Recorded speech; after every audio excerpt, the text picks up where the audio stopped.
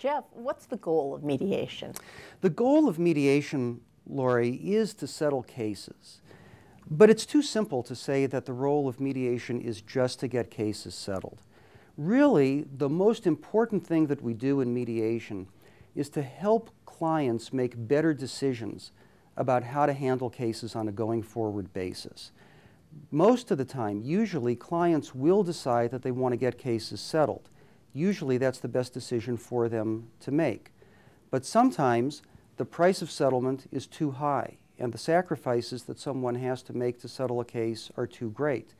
And in those cases, people make well-informed, rational decisions to go forward with litigation or not to settle the case at that time. It's still a completely successful mediation if we've accomplished our goals of getting people the most information possible and helping people to make the best decisions possible on the basis of that information.